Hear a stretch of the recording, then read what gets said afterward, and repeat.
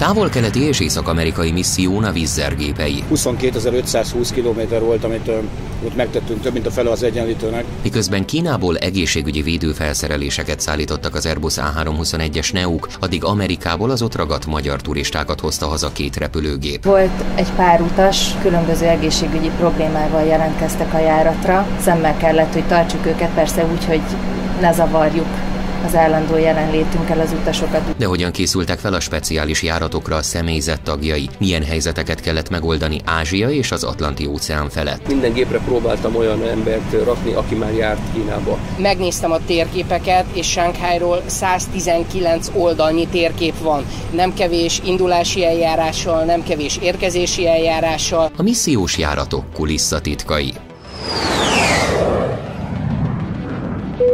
Runway 31 left, clear for takeoff, wind 320 degrees at 9 left.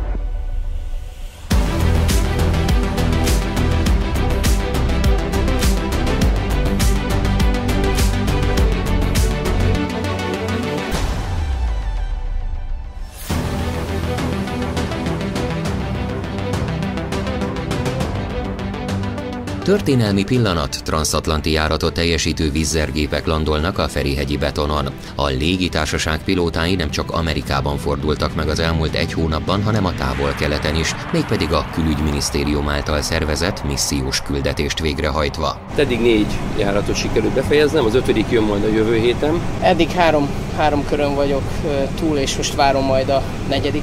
Eddig voltam 2-szer Shanghaiba és 1-szer Shenzhenbe. Ezek fölött az országok fölött elrepülni és leszállni egy olyan reptéren, mint Shanghai vagy a Peking, az nekem tényleg egy életre szóló élmény lesz. Teljesen új volt, és egy komoly kihívás volt mindannyiunknak. Viszonylag nagy tapasztalatú kapitányokat, oktató kapitányokat válogattunk be a járatokra.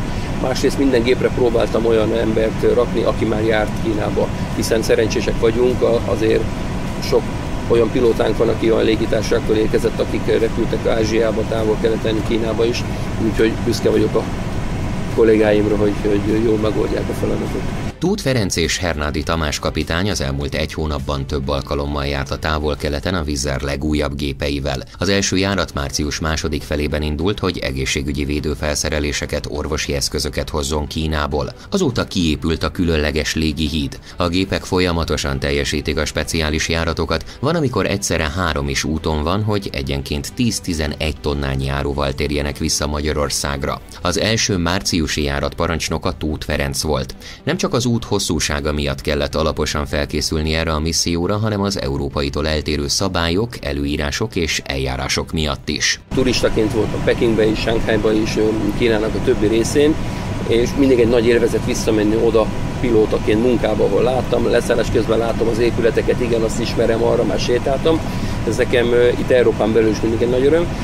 Szakmai szempontból, meg igen, ahogy említetted, hogy azért picit más. Nem azt mondom, a repülési szabályok, azok repülési szabályok, az nyilván az ember fölkészül, megtanulja, de azért méteres rendszerbe repülünk, nem feetesbe, ugye Mongólia meg Kína fölött. Gyakorlatban egyébként ez hogy működött? Van egy külön gomb, amit ha megnyomunk, akkor a képernyőre kirakja nekünk, hogy az méterbe az a láb, az hány méternek felel meg. Vannak számítógépeink, tabletek, amiken külön van egy ilyen táblázat, amin látjuk, hogy mi minek felel meg, illetve föl voltunk készülve erre, úgyhogy külön volt egy másik átváltó táblázatunk, amiből egymás segítve, miután megerősítettük az engedélyt, utána teljesen folyamatos keresztellenőrzés, hogy minden jó legyen. Itt Európában igen ritkán alkalmazzák ezt az offsetes eljárást, amikor párhuzamosan repülünk 3-4-10 mérföldre az eredeti útvonaltól, ott nagyon sokszor kérik és ezt reptetik az emberrel. Ha csak abba gondolunk bele, mint ahogy nálunk is régen úgy működött minden, hogy a katonák uralták a légteret, ha jól tudom, ez még nagyjából még mindig úgy van, ezért nem lehet letérni az útvonalról, tehát övék a légtér, a polgári forgalom használja, be kell tartani a komoly szabályokat. Itt Európában, hogy A-ból B-be elmegyünk, akkor nagyjából egyenesen el tudunk repülni, tulajdonképpen minden magadnak. Ott Kínában nem az van, hogy mi erre akarunk repülni, nem ti erre fogtok repülni. Tehát, hogyha én belépek az ország határba itt, és ide akarok repülni, akkor valószínűleg így fogok repülni, mert ott vannak olyan részek, ahol nem repülhetsz. Tehát nyilván is ott meg kellett találni azt, hogy a munkaidőbe beleférjünk, üzemanyag meg legyen, a megfelelő biztonsági tartalék. Szóval ott azért a navigációs csapat egy elég kemény, komoly munkát végzett.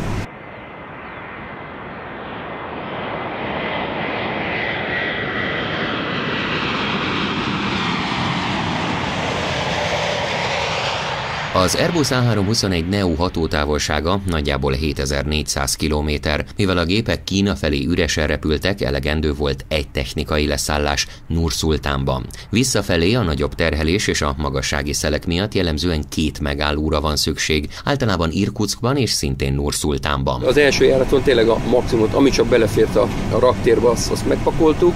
Ugye ez dobozokról van szó, tehát a súly az nem volt annyira jelentős, mert tulajdonképpen, hogyha 50 embert hoztunk volna el, tehát igazából egy 239-ös repülőgépnek az nem jelent nagy akadályt, de ugye térfogatra az elég sok volt, úgyhogy azért töltötte meg a raktereinket ez a rakomány.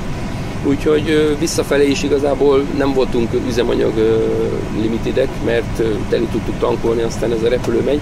Csak mivel ugye itt az áramlások, a magas szintű áramlások olyanok, hogy odafele hátszelünk van, tehát hamarabb odaérünk, visszafele bizony nem, úgyhogy hazafelé már le kellett szállni egy közbenső állomáson, hogy tankoljunk, és hogy a biztonságos üzemanyag mennyiséggel folytassuk az utunkat. Megnéztem a térképeket, és Shanghairól 119 oldalnyi térkép van. Nem kevés indulási eljárással, nem kevés érkezési eljárással, nem kevés pályával.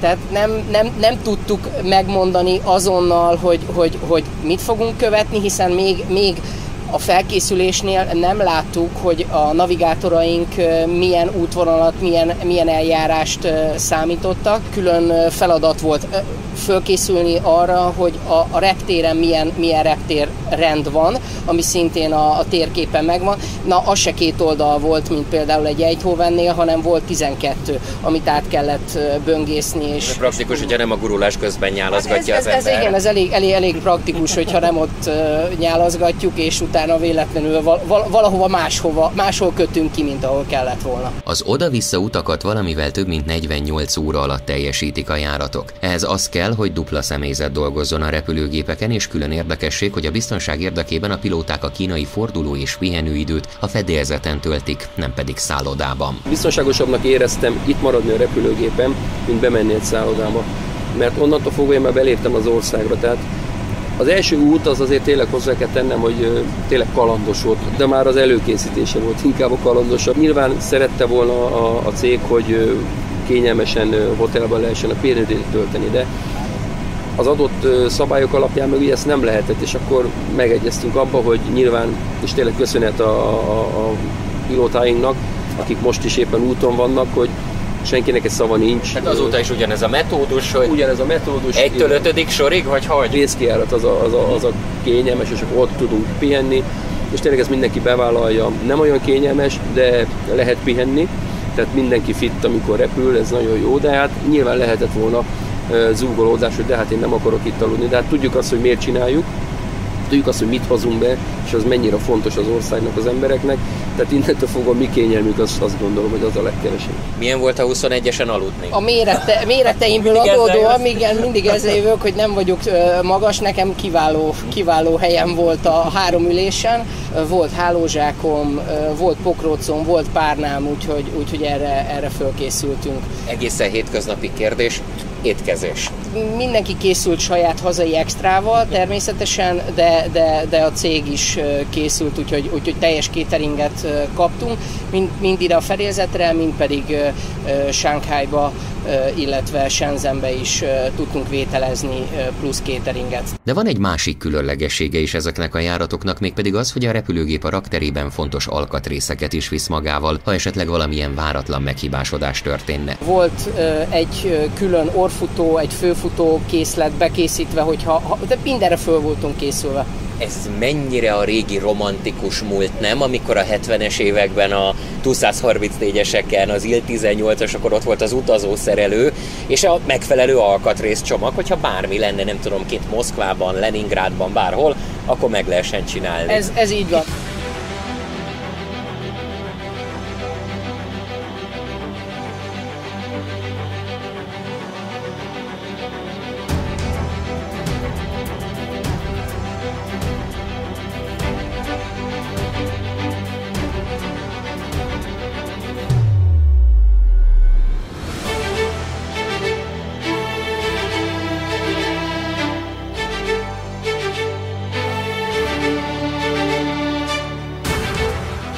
Miközben a Wizz Air Airbus A321-es Neuminak egy része Budapest és Kína között ingázott, 2 gép a tengeren túra indult április elején, hogy az Észak-Amerikában rekedt magyarokat hozza haza Torontóból, New Yorkból, Miamiból, Los Angelesből és Chicagóból. A nyugati partra tartó járat kapitánya Dobos László volt, akinek szintén van rutinja a transatlanti útvonalakon, hiszen annak idején a malév Boeing 767-eseivel rendszeresen megfordult New Yorkban és Torontóban. Hatalmas távolság volt, ez 22.520 kilométer volt, amit megtettünk, több mint a fele az egyenlítőnek. Ugye 3 személyzet irányította a repülőgépet. Az első szára nem kellett igazából felkészülnünk, mert menetrend szerint járunk Reykjavikba. Egyedül rossz idő, ami gyakorlatilag most is az volt, elképesztő szelek voltak, meg minden. Az első személyzet kiszállt a repülőgépből, utána természetesen, amikor beléptünk már a kanadai légtérbe, elképesztő távolságokat képzeljétek el, tehát ilyen 1000 mérföldes directeket kaptunk. Ott a kapitány úr kérésére, aki volt az operatív kapitány, beültem már ide a jumpsuitra, ahol te is ülsz most. Több mint, nem tudom, 100-szor, 200-szor jártam New Yorkba a maléval annak idején, illetve Texasban tanultam repülni, tehát van FAA licenszem, tehát az ottani fónia és repülési szabályokkal teljesen tisztában vagyok, bár nem jártam ott 13 éve, tehát nyilvánvalóan változhatott. Ami a legszokatlanabb volt, hogy az Egyesült Államok egyik legforgalmasabb légikikötőjében alig volt gépmozgás. A Kennedyn egy átlagos napon előfordulhat, hogy egy induló járatot 50-ként vagy 70-ként sorolnak be a felszálláshoz. A Wizz Air érkezésekor mindössze néhány kargógép és belföldi járat mozgott a légtérben és a repülőtéren. Régen én volt, hogy az átlagurulás az 2 óra volt egy pénteki napon, de volt, hogy havazásban több órát gurultunk, mire fel tudtunk szállni, semmit. Tehát New York Kennedyn a forgalom az minimális volt a keleti parton. A személyzet az amerikai járatok esetében nem a fedélzeten, hanem szállodában töltötte a 16 óra munka után kötelező 16 óra pihenőidőt, majd másnap reggel indult tovább a nyugati partra. 5 óra 50 percet repültünk oda, erős szembeszél volt nagyon. Ahogy elindultunk az ország belseje felé, picit élénkedett a légiforgalom, főleg belföldi repülőjáratok voltak, külföldi, talán egy Lufthansa-t és egy British Airways-t hallottam, a többi az általában szokásos Southwest, United, American, Spirit és ezek a légitársaságok voltak. Denver fölött egész sok repülőgép volt viszonylag a levegőben, és Los Angelesben meglepően nagy volt a forgalom, egyébként meg is lepődtünk rajta. Hát kicsit több mint 1 órát töltöttünk Los Angelesbe összesen. Itt több mint 50 utas szállt fel a repülőgépre, ami New York és Izland érintésével indult vissza Budapestre. A keleti parti utasok felvétele után sem volt teltház a 239 férőhelyes A321-es Neun, de így is komoly szervezést igényelt, hogy kit hová ültetnek a fedélzeten. Az elejét a repülőgépnek leblokkoltuk a személyzetes részére, utána 2 sor buffer zónát határoztunk meg. Középen ültek a Los Angeles-i utasok, megint 1-2 sor, és utána a New York utasok hátul. Tehát például a Budapesten már a New York utasokat a hátsó lépcsőn szállítottuk ki, pontosan az, hogy egymást és senki mást nem tudjanak megfertőzni, illetve hát ez nem a személyzetvédelme volt, hanem az utasok védelme és a személyzetvédelme, illetve a Los Angeles és a New York utasok is se keveredjenek egymással, hogy ne legyen ebből gond. Egyedül New Yorkba kellett egy picit várnunk, catering beszállításra vártunk, nehezen engedték át őket a security-n, de hát nyilvánvalóan egy ekkora útnak szendvicsek és víz nélkül nem lehet neki indulni, tehát ezt muszáj volt megvárni. Ott egy kicsit mondogatták, hogy szeretnének kimenni a friss levegőre, de hát ez nyilvánvalóan nem volt lehetséges egy General Aviation apronon az éjjel közepén. Mindenkinek volt maszkja, de a repülőgépen is volt rengeteg maszk. Kaptak volna, hogyha nem hoztak volna magukkal, de szerencsére mindenki hozott. Én azt gondolom, hogy ez egy óriási kihívás volt a személyzettől is, de az utasoktól talán még jobban. Mind a Los Angeles-i, mind a Miami-Chicago-Toronto járaton komoly feladat hárult a légiutas-kísérőkre, akik a megszokottól eltérően igyekeztek megszervezni a munkát a kabinban. Lázár Zsuzsa azt mondja, törekedtek arra, hogy ne nagyon zavarják az utasokat a fel-alá járkálással, miközben sokkal aktívabb figyelemre volt szükség. Ő a Keflavik-Toronto és a Toronto-Keflavik szakaszon volt szolgálatban.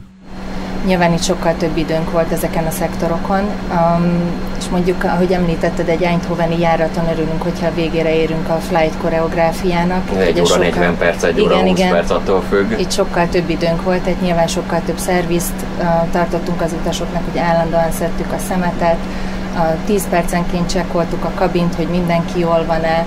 Ugye 101%-osan figyeltünk oda a higiéniára nagyjából, tehát hogy mindenki maszkban és kesztyűben dolgozott, még azok is, akik pihentek, ugye egész járat alatt viselték.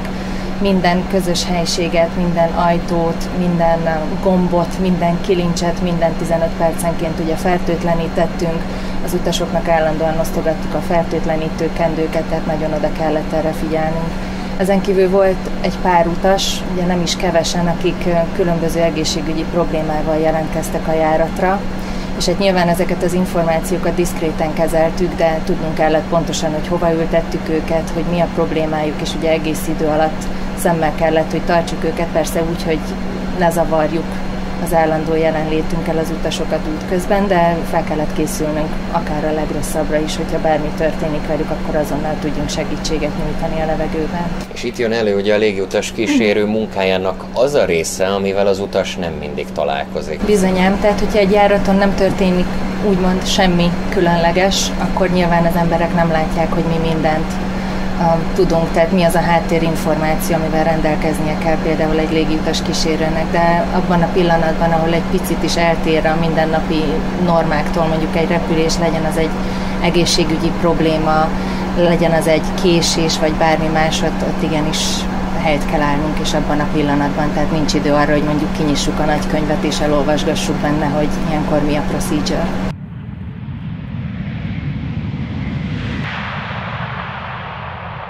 A két gép összesen 240 utast hozott haza az észak-amerikai nagyvárosokból, összesítve 45.220 kilométert tettek meg, és 67 órát töltöttek a levegőben. Ezek a legmodernebb keskenytörzsű technológiát képviselik, tehát amit itt láttok, ez egy jóval modernebb repülőgép, mint amivel annak idején szeltük át az Atlanti-óceánt, úgyhogy még rövid hullámon rádióztunk, itt már az egész gyakorlatilag akarszon keresztül működött. Nagyon jó érzés volt látni. Az a rossz érzés, amit itt is láttunk a budapesti repülőtéren, hogy a gépek állnak a földön és nem mozognak. Tehát még jobb érzés lett volna úgy visszatérni oda, hogy ahogy régen volt, hogy szó se jutunk a rádióba. Azt sem tudtuk, hogy mi magunk hogy fogjuk ezt kezelni, főleg azok, akik tényleg ezt a 24 órát végigülték a repülőn. Voltak ilyen félelmeink, de hát ezek azok a apró problémák például, vagy apró mindennapi dolgok, amire nem lehet előre felkészülni. És volt azért egy-két utas, aki nehezebben viselte az utat, de szerintem megoldottuk ezt is. Amikor láttam, hogy jelentkezni lehet erre a járatra, nem is gondolkodtam rajta igazából. Azonnal nyomtad az e-mailt? Igen, azonnal jelentkeztem, hogy én szeretnék venni. Rögtön gondoltam, hogy nagy dolog ez, és nyilván szerettem volna részese lenni annak, hogy a Wizz Air eljut Amerikába. A legszebb pillanat pedig talán az volt, amikor elértük az amerikai partokat. Van róla fotó? Van, természetesen. Érkezés után, a budapesti leszállás után hány órát vagy hány napot aludtál? Szerintem egy ilyen 14 órát. Ha lenne még ilyen, jelentkeznél újra? Természetesen. Gondolkodás nélkül? Igen.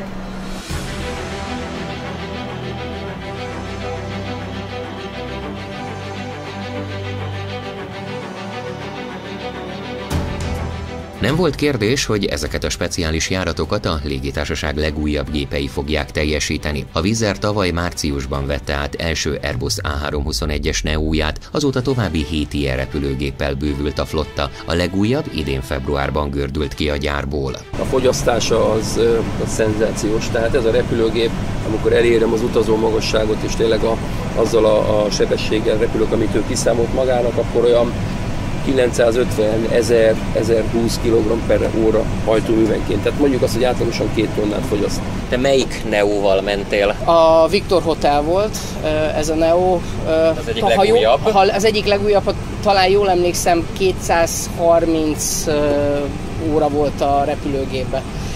De nagyon jól muzsikált. Ráadásul nagyon jó karban vannak tartva. Ezek a repülőgépek igáslovak. A Wizz Air pilótái és utaskísérői gyakran dupla járatokat teljesítenek Európán belül. Rendszeresen előfordul, hogy egy 12-13 órás szolgálat alatt 2 európai fővárosban vagy nagyvárosban is megfordulnak, de a rövid fordulóidő miatt a gép csak 30-35 percet tölt a földön. Így aztán nem meglepő, hogy elsőre furcsa volt számukra a hosszú távú repülés élménye.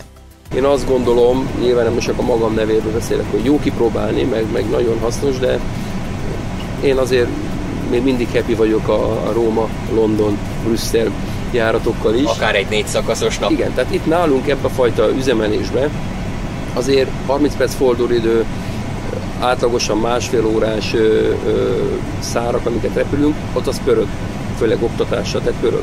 Itt azért úgy lelassul az élet, tehát felszállunk, nyilván akkor vannak dolgok, meg nyilván rágyózunk, figyelünk, de azért 6 órát megyünk egyfolytában, Nincs az az érzés, mint amikor egy Marosvásárhelyt le kell repülni, ahol az összrepült idő 35 perc, tehát ott rendesen kell előkészülni, de ennek is megvan a szépsége. Repülünk napközben, és 3 órát töltök mongol légtérben, és talán egy település vagy 2 látok, közte a főváros Ulánbátort, ami szintén nem olyan nagy, tehát nagyon érdekes, és hogy micsoda tájak vannak, ugyanaz Kínában. Megvolt, hogy ki melyik szakaszon megy, utána meg volt tervezve elég komolyan, hogy ki mikor pihen, és arra pedig külön odafigyeltünk, hogy valaki a süllyedés leszállás közben valamelyikünk harmadikként benn legyen a jump seaten. Ez a több szem többet lát alapon. Ez a több szem többet lát alapon. Kezünkben volt a fedélzeten lévő harmadik tablet, és gyakorlatilag ott annál is nyitva volt a térkép, tudtunk segíteni. Volt most olyan, hogy a jobb oldalon is kapitány ült? Volt, igen, volt ilyen. Az milyen érzés volt, hogy nagyon sokan figyeltek rátok? Hát gyakorlatilag tele volt az internet, hogy jönnek a Wizz Air gépek, mennek a Wizz Air gépek. Igen, ez érdekes volt. Ugye amikor mi elindultunk, akkor annyi minden volt, hogy ezzel mi nem tudtunk foglalkozni.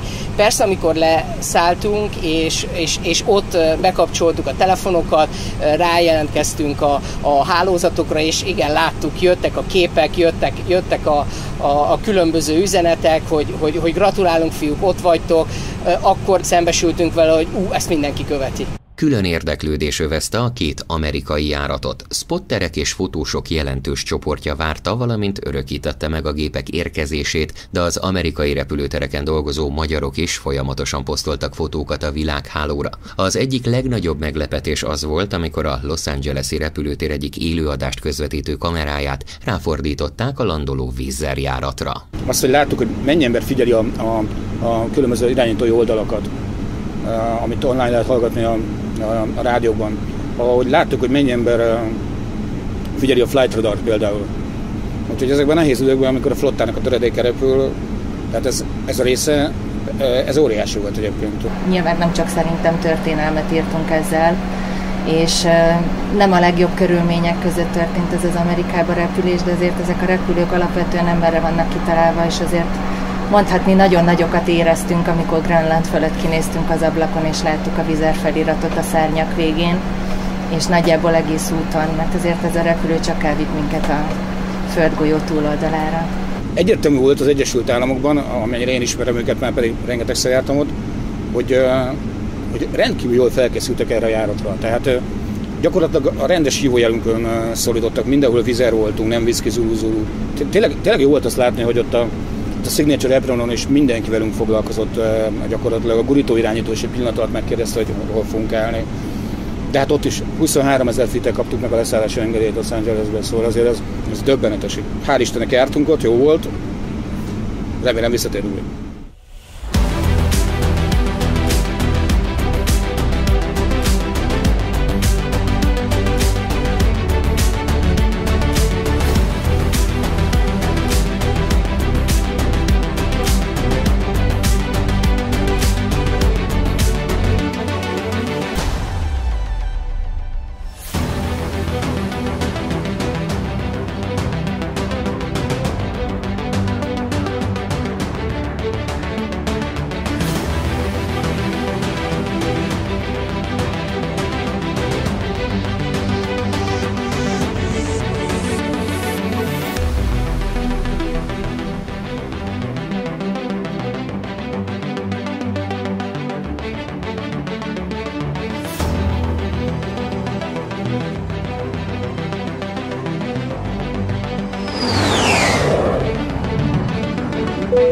Runway 31 left, cleared for takeoff, wind 320.9 knots.